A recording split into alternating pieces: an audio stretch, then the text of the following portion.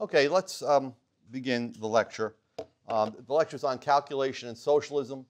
Socialism is a very important topic because in today's world, we have a group of people known as progressives whose goal is to impose a socialist state on many Western countries, but not to do it in the way that Marx wanted to do it, that is through revolutionary means, but rather through an evolution of interventions, that is government encroaching on the market in different areas.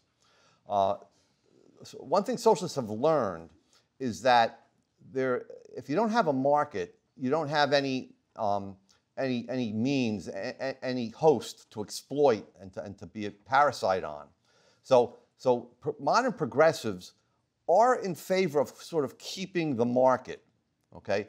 But they want the market hemmed in by government regulations. They want interventions that transform the market in a way that brings about egalitarianism.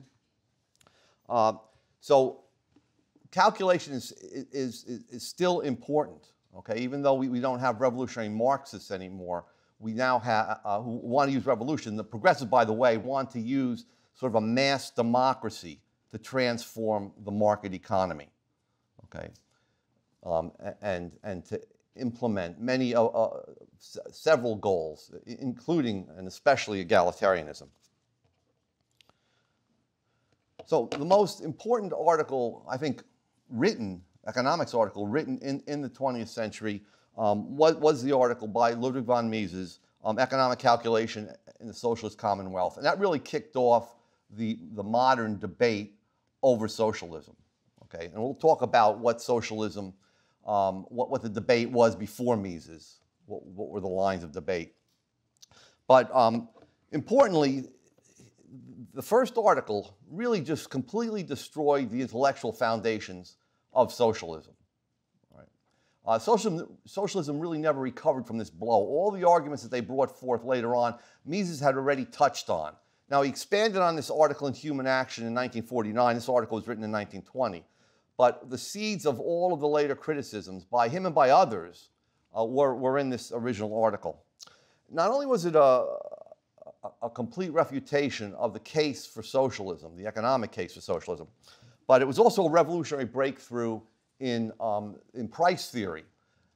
Because in this article, Mises set out what the function of prices were, okay?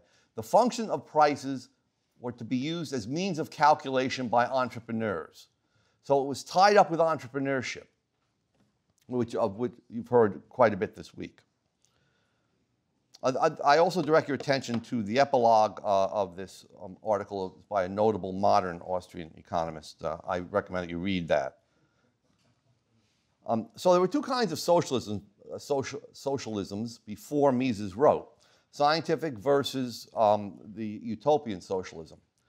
And you could refer to a lot of the progressives today as utopian socialists. They all have schemes, different schemes in their minds about how they would like society to look after the great transition through mass democracy. The utopian socialists back then were two famous French writers, Charles Fourier and Henri Saint-Simon, and then I guess a Scottish writer, Robert Owen. The scientific socialists were, of course, Karl Marx and Friedrich Engels, and we'll explain where the term scientific comes from. Okay, it isn't really descriptive of what their socialism is. Let's focus a little bit on the utopian socialists, because they explain why Marx took the tack that he did. So this is Charles Fourier. You can tell just by looking at him, he's up to no good. Okay, I mean, he's thinking. I mean, he came up with an idea called the phalanstère, which was based on a Greek military formation. Okay, the utopian socialists and probably even the progressives today have a mania for symmetry. They like everything to be just so.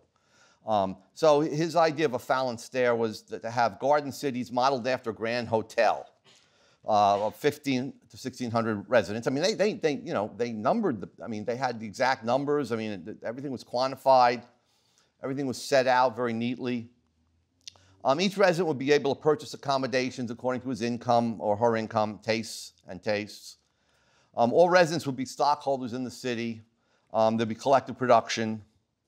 And everyone would share meals in a communal kitchen. They didn't like private life. Privacy was a hoarding of your own time. I just read an article by Murray Rothbard that I had never seen before. I read it a few days ago, and he makes this point. It came out just after he died in 1996. It's called the Egalitarianism and the Elites. Okay, I recommend everyone read that. But that's why socialists don't want privacy. They don't want private cars. They love public transportation because being in private, having solitude is hoarding time, keeping it from the rest of society. Dirty work would be shared. Now here's a sketch of the Fallon Stair. This is exactly how it should look. I mean, how do they know this stuff? How do they know this is the optimal way that society should be arranged? Well, they all have what's called a gnosis, a secret intuition that no one else is privy to. Okay, each socialist has this private source of knowledge. And he even had a little model of the Fallon Stair developed for himself. Now that's what it actually looks like. There was one that was built in Monmouth County, New Jersey, which is the next county over from me. And so that's the reality of socialism. Okay, that's what it looks like. Okay, now Fourier had a lot of ideas, and it's important to go through them. He focused on France. He said that 19th century France was allegedly the fifth stage of advancement.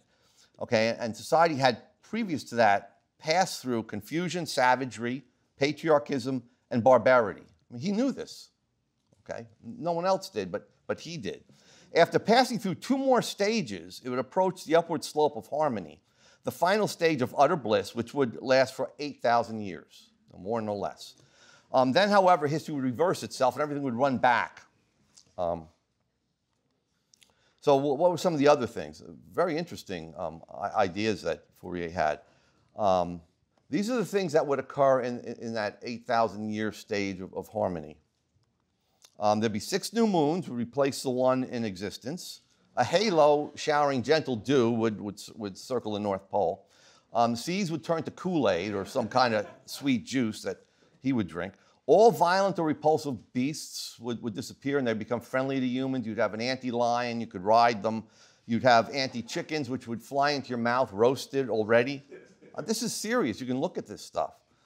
The human lifespan in the harmonic stage would stretch to 144 years, and 5/6 of the time would be devoted to the unrestrained pursuit of sexual love. Free love is a part of almost every utopian scheme. Okay, so if you're a socialist who really wants to change things, you're looking at these guys and you're saying, they're nuts. They're embarrassing. And that's what Marx was doing. Now, the classical economists easily destroyed the utopian socialists, okay? They said, well, there's an incentive problem, first of all. Who'll take out the garbage under socialism? That's how it's usually phrased. We know that in a market economy, the price system provides incentives for people to do the dirty, the unhealthy, and other types of work that people don't prefer. There's sort of an invisible hand of supply and demand.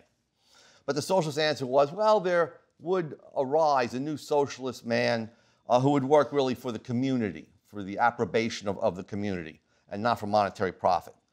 But unfortunately, even though the classical economists destroyed the utopian socialist vision economically, both groups, both the utopian socialists and the classical economists, believe that if we didn't have this incentive problem, that socialism, yes, it could be as productive as capitalism. They never really challenged that. They simply said that you can't get people to do these things that you want them to do, and therefore socialism will be less productive.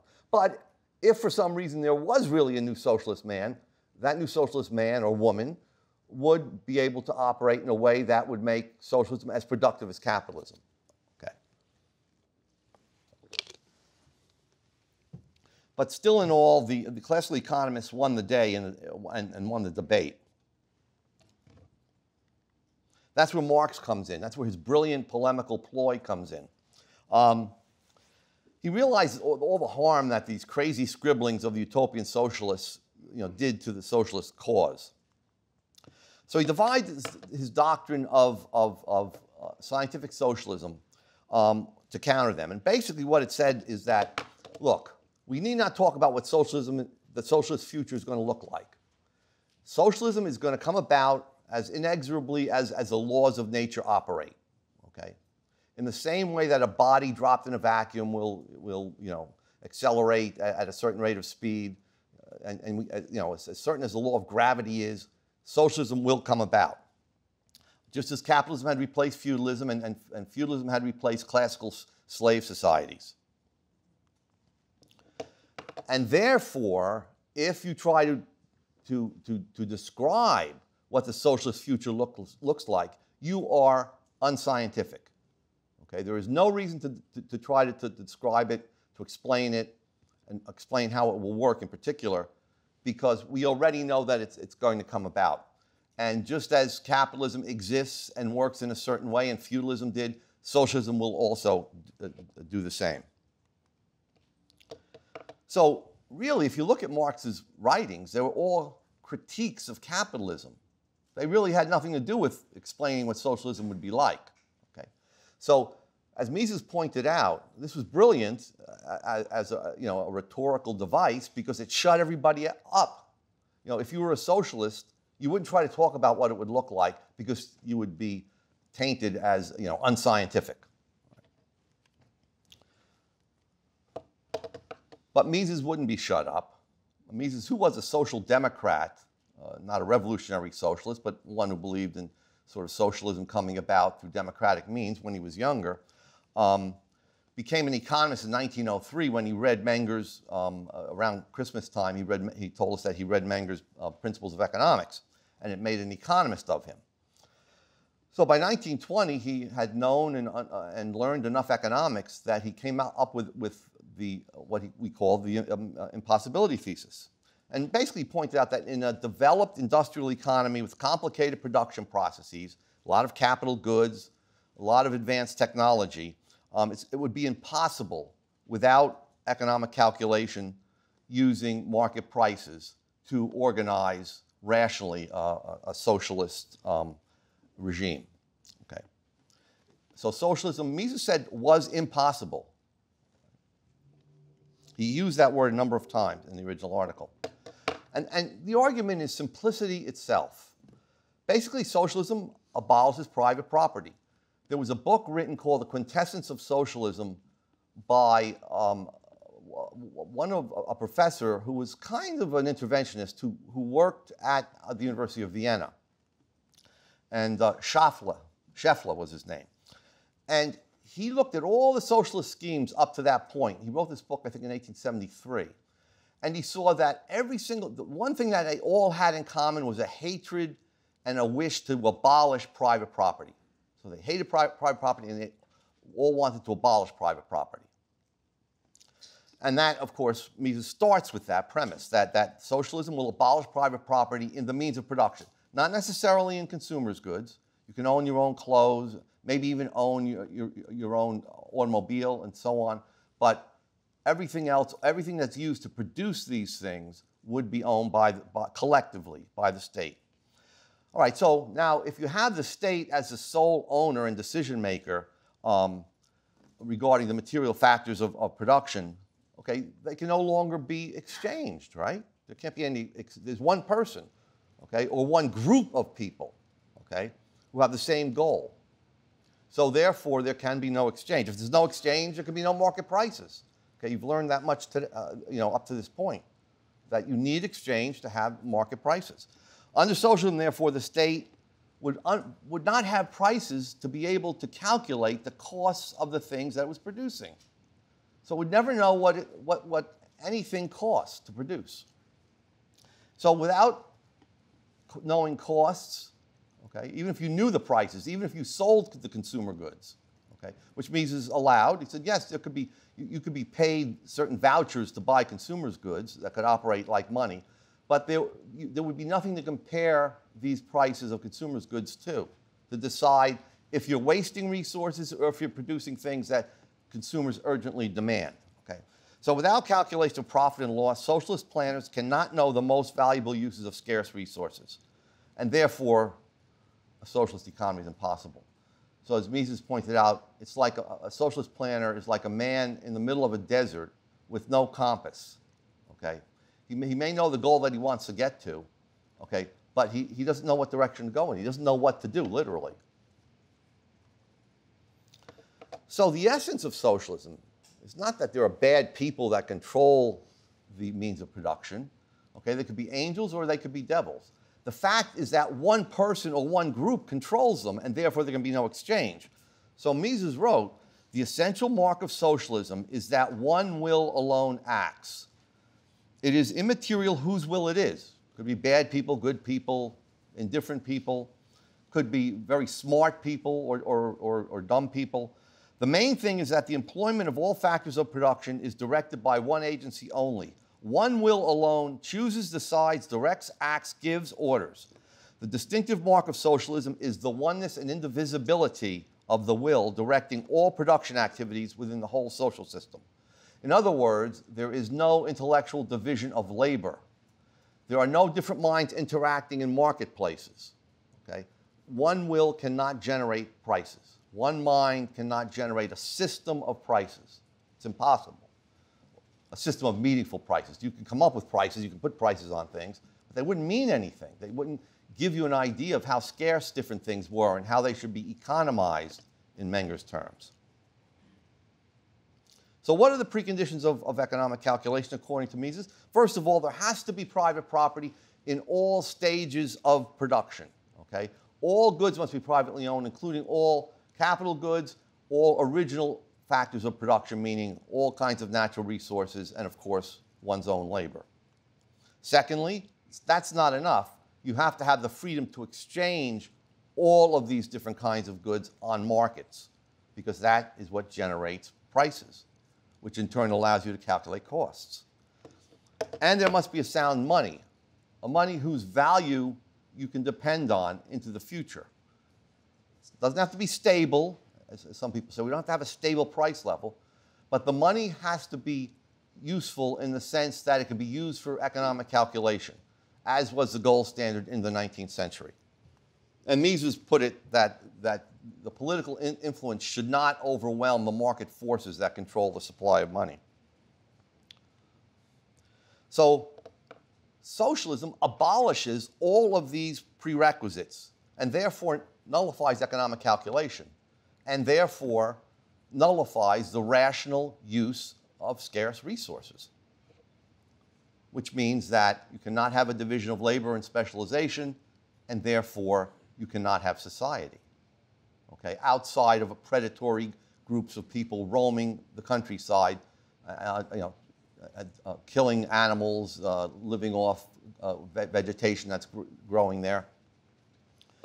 Okay, so let's look at the problem of socialism in the following way. Let's say that there's a socialist planner wants to decides to, or is deciding upon producing a batch of cars, or producing, let's say, maybe 20,000 cars, or maybe in lieu of that, 2 million bicycles. Okay. Well, there's no problem with scientific knowledge under socialism, or there need not be a problem whatsoever. Mises assumes, for argument's sake, that all the engineers and scientists who know how to produce cars are immediately accessible to the planners. So they know what we call in economics a production function, exactly the recipes, the different recipes, because cars can be produced in many different ways, the different recipes by which a car can be produced. It needs certain tons of steel, certain hours of machine time, the number of hours of unskilled labor, engineering labor, factory space, so on and so forth. You combine all of these, you transfer those, you transform those elements of your environment into a final car. And here is a BMW M500i. It's a beautiful car. But there's a problem. How can we calculate the cost of producing this car into socialism? To determine whether or not the cost exceeds the value okay, in which case it's a waste of, pure waste of resources. Or the value exceeds the cost of the car, in which case you're using resources that could have been used elsewhere in a lower valued use, and you're using them and combining them in a way that gives you a higher valued use, okay, that benefits consumers. So in the market economy, you know how all this would be done. At every moment, right now, as I speak, every single capital good, natural resource, every unit has a price, okay? And it continues to have prices, and they're changing. So that means anything that is thinkable, any product that you can think to produce, right, the cost can be calculated. So let's assume that the average cost of producing the car is $50,000. If the entrepreneur expects that the price on the market, let's say in 3 years when the car comes to the dealer's floor, will be $60,000, well then he'll produce it. And he has benefited society by doing so. He has taken resources that would have produced things worth $50,000. He was bidding against other entrepreneurs, right? This is the intellectual division of labor, who are all thinking about producing different other things. And he bid against them, he outbid them for those resources, and then he combined them into a package that was worth $60,000. So resources were used in a more highly valued use than they would have been used had he not intervened in the market. On the other hand, if he expects the price to be $45,000, well then it would be a waste of resources and he would not do it. Now, if he went through with it because he expected the car to sell for $60,000, but yet it only sold for $45,000, he would have made a mistake. And we're not saying, Mises never said that entrepreneurs don't make mistakes. The point is, they realize that they've made the mistake when they see the losses, which the central planner would not know, and they then rearrange the resources. And if they don't do so, if they persist in thinking that the car is going to be valued more than the resources, well, then they'll go out of business, and we have a selective process that selects out the bad entrepreneurs. Also, calculation allows the firms to determine what technology is least costly. A titanium bumper on a car technically is probably the best bumper. I mean, I don't know how light titanium is. I don't think it's too heavy. But we don't use that, okay? And we no longer use steel. We used to use steel because steel would reduce the costs of service repairs in case of an accident. But now with fiberglass and the way they can make fiberglass bumpers are used. Even though it might increase the costs of repair, it reduces the weight and the cost of running the car so much, use of gasoline, that it's more valuable. So all of these different decisions can be made rationally because of calculation.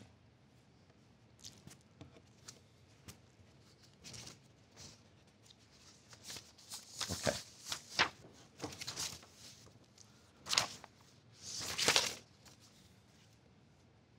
Okay, now I had a friend who I grew up with, a woman who moved to Montana. And I've told the story many times. And she actually married a cowboy, a real cowboy, kind of like you see in Yellowstone. They had cattle, and there was actually a few oil wells on her ranch. It's a very big ranch. But one day she called me up and she said, "We got a new house." I said, "Oh, you moved off the ranch?" She said, "No." She said, "Well, we had it built and shipped in." So in Montana, where there's like 11 people, labor is very scarce and therefore has a very high price because the more highly valued uses elsewhere, being cowboys, for example. So you don't, as I found out, you don't build the house on site. Okay? It's actually cheaper to build the house in modular pieces and then use those huge trucks that you see, the wide load trucks, and ship those pieces to where they will then be assembled by some labor, but not as much as you would need, and not with the same skills as the ones that would build the house on site as they would do in the Northeast or the Southeast here. So she had hers built in Omaha and shipped 687 miles. Now, would a Soviet planner have thought of that without knowing prices? Of course not. Who would build the house 700 miles away from a place and then ship it and think that that's a less costly way to do it. Well, an entrepreneur who's interested in making profits would do that, okay? So that's just an extreme but important example.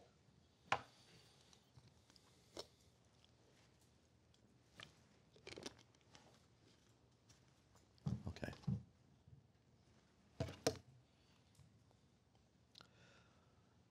So Mises didn't deny that some economies could be run without calculation.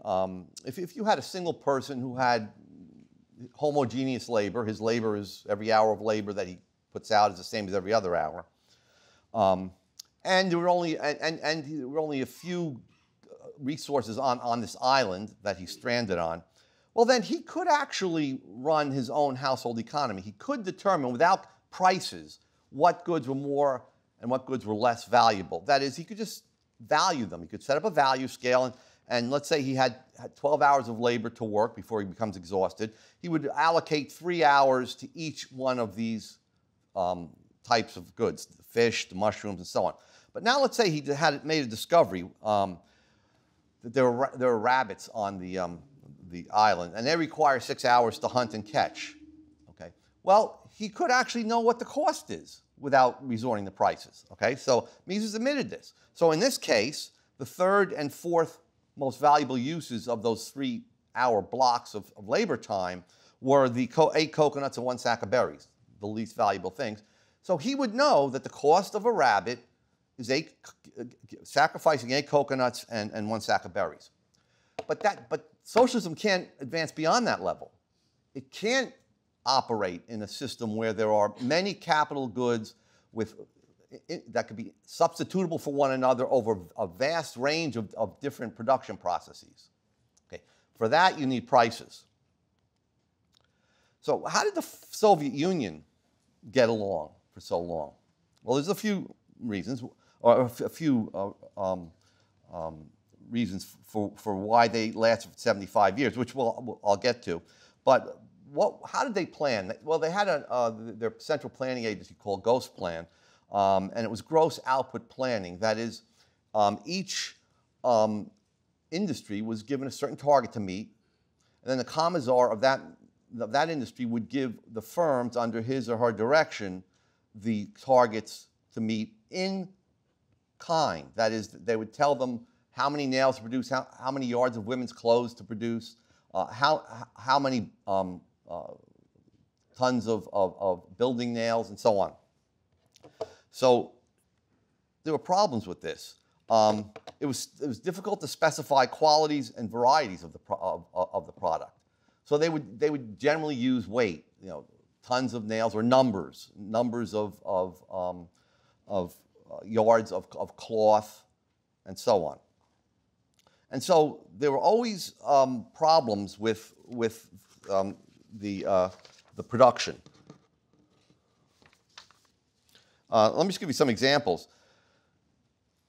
There was a shortage of roofing nails because when the target was given, it was given in terms of tons of nails. So it was cheaper and easier to produce large nails rather than the small roofing nails. So even though many homes and commercial buildings were built in the Soviet Union, many of them didn't have roofs or roofs, and therefore they stood unfinished because there weren't enough of these small nails. Other examples, there was a famine in the Soviet Union in the 1980s, but there were tractors that were rusting in fields of unharvested grain. So you had the grain, you had the tractors, but you didn't have the workers to produce them. And you didn't have the gasoline because the workers were busy in factories producing steel, which would be turned into tractors, which would then sit in the fields and rust. Okay, so it was a totally irrational system. Also, women were constantly complaining that there weren't enough petite sizes. Okay, so because again, if you're going to make clothing, it's easier. You can meet your target more easily if you make large size clothing. Okay, rather than multiples of smaller size clothing. Khrushchev, the Soviet premier in the 1950s, once criticized in a Politburo meeting he criticized the chandelier makers, and the Westerners were scratching their heads. Why is he doing that? Well, it turns out that they were making the chandeliers because it was, again, gross output planning. They were told they had to make a certain amount of tons of chandeliers. They made them extremely heavy. And so they were pulling down the roofs, the ceilings of the dashas and killing the comrades. And then there was an incident where Khrushchev once banged his shoe on the table in a UN meeting and supposedly said, we will bury you to the West, but meaning we'll bury you economically. Okay? So when Soviet economists and Western economists met, the Soviet economists said, yes, we'll bury you, but we're not going to bury Hong Kong. We're going to leave Hong Kong alone so we can see the prices. And that's the key. I mean, how did socialism last that for 75 years? They utilized prices on the world market. Mises said that there was no really true socialist regime ever in existence, except for an exception that I'll talk about in a moment.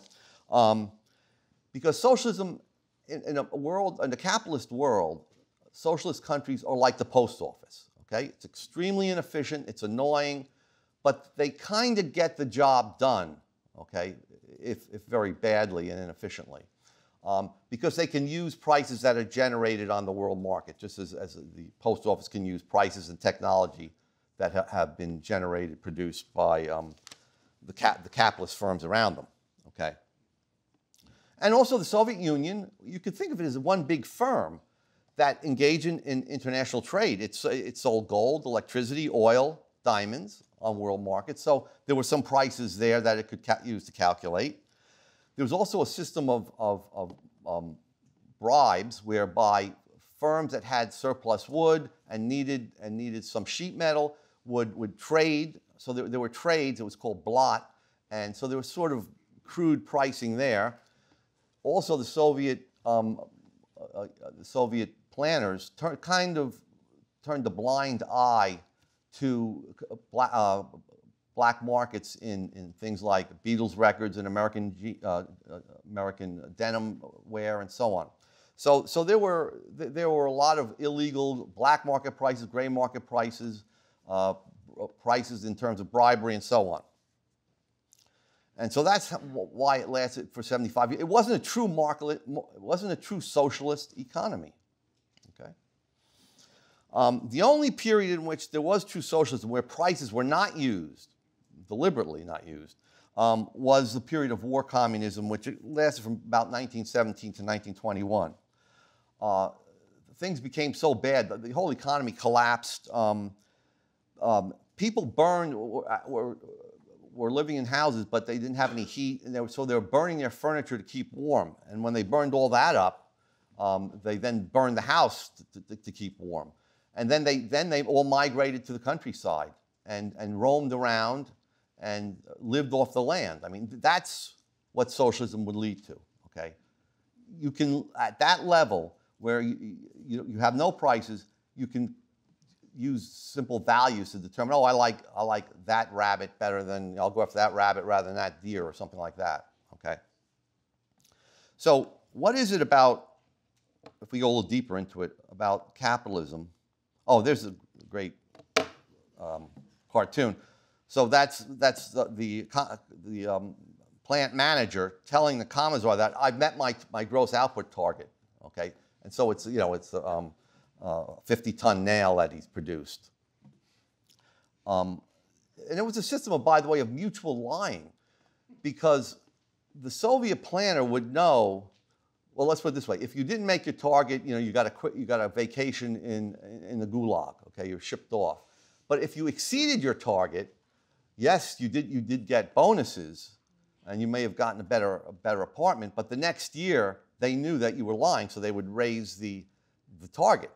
So the manager would always sort of lie about what the target was. He'd minimize it, whereas the planner would know that he was lying, and would give him an amount that would exceed the target, hopefully not exceeding what he actually could make.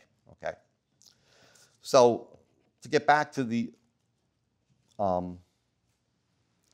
what it is about the market economy, that allows this wonder of providing for a very complicated technology, or using a very complicated technology to provide for hundreds of millions of people.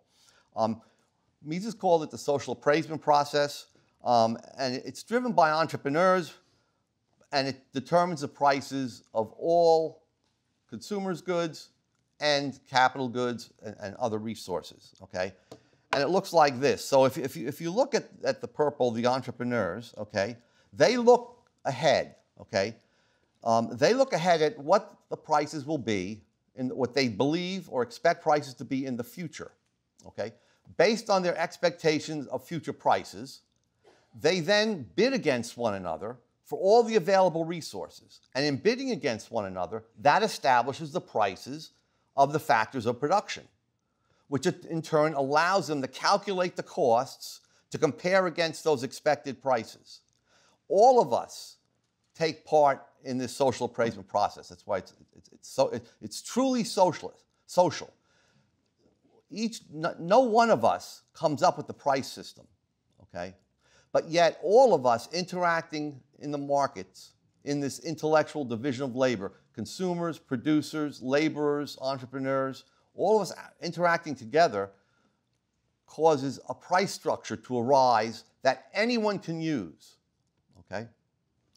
So this is what we might call a positive externality, okay? So mainstream economists might say, well, we should be paying one another because, you know, we're getting this for free. Yeah, this is the fruits of civilized society and economy, okay?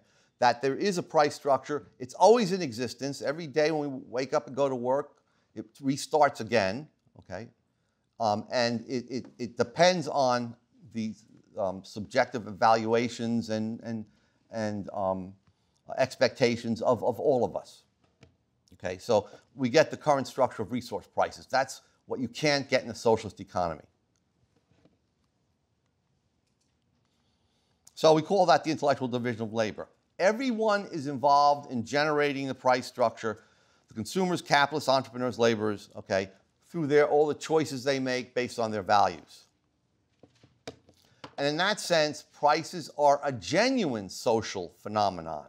Everyone contributes a little bit to the formation of the price structure, okay?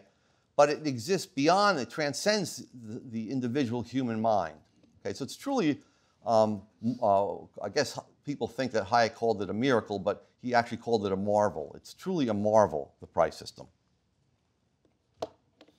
And prices allow entrepreneurs to calculate the costs of any conceivable good, okay, that's technologically feasible to produce. All right, so let me just talk a little bit about some of the Marxist responses to Mises' argument. So in the 20s, there were some German socialists responded to Mises. And one of the responses was that, well, we don't need prices, okay? We can calculate in terms of natural units, as Otto Neurath, who was a fanatical Marxist, claimed, okay? We calculate costs by adding up resources in their natural units. Tons of steel, kilowatts of electricity, gallons of paint, apples and oranges. Of course, we know that that's not true. I mean, so Mises had already addressed this and said that there's no way that you can add these heterogeneous units, right? I mean, it's the law of arithmetic that you can only add like units. And so that was one. The second was, well, let's calculate with labor hours. Since labor produces everything, let's calculate with labor hours. But labor is not homogeneous, right? Different people have different skills, and those skills cannot be added together. So, for example, it ignores differences in the quality of someone who is a McDonald's cashier, how that person differs from someone who's a software engineer or a brain surgeon, okay? Even in the same profession, the hours are not homogeneous, right? LeBron James' labor as a basketball player is much superior to the 12th guy, gawky guy sitting at the end of the bench who doesn't play at all in the game, okay? So, and also, labor hours, just adding up labor hours it takes to produce a good, leaves out of account that there's also capital goods and natural resources involved. The more capital goods that a worker's working with, the more productive that worker will be. So for the same amount of hours, that worker will be able to produce more because he or she has more capital goods. Or we can assume a stationary economy. That was another response to Mises. Let's just tell the managers, keep the same managers that we had yesterday, which was the last day of capitalism, and tell them that tomorrow on the first day of socialism, you'll come in and you do the same thing, okay? Well, that works if nothing changes, and it might work for a few months. But the whole point of the market economy is to allow entrepreneurs to continually adjust to changes in people's tastes, technology, the depletion of resources or the discovery of new resources. So the economy is entrepreneurial. Okay, it's not managerial. Okay, the managers take their orders from the entrepreneurs. So you can't assume a stationary economy because of a changing world. You can't tell them socialist managers to do the same thing. I have a few more minutes, so I'll talk about some more sophisticated responses that came from the English-speaking economists in the 1930s who were trained as neoclassical economists.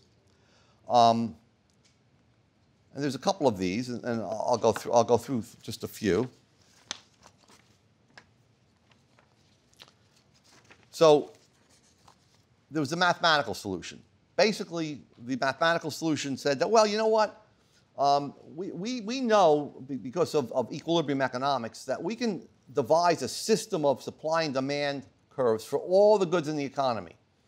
And we can run this simultaneous system of supply and demand equations, and we can get answers as to how much, what's the optimum quantity of each good produced and what is the optimum price, okay?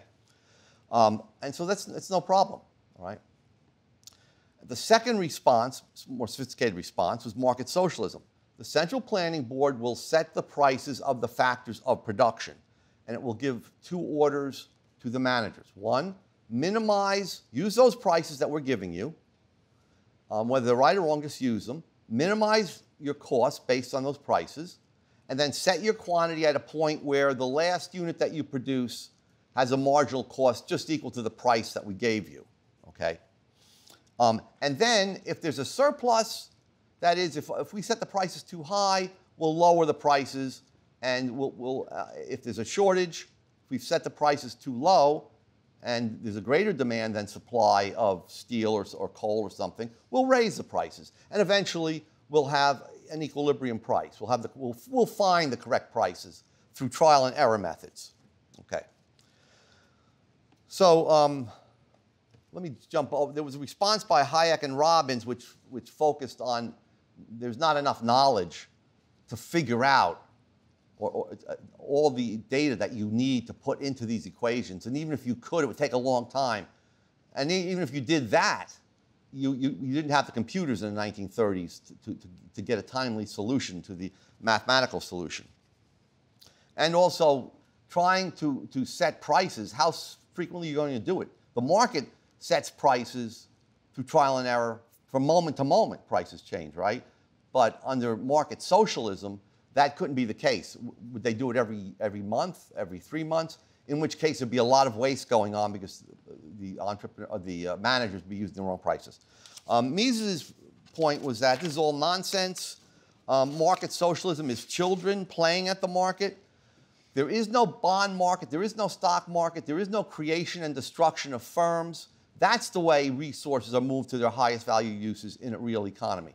You don't just have 10 firms with 10 managers who you give orders to, okay? You have owners that dissolve firms and create new firms.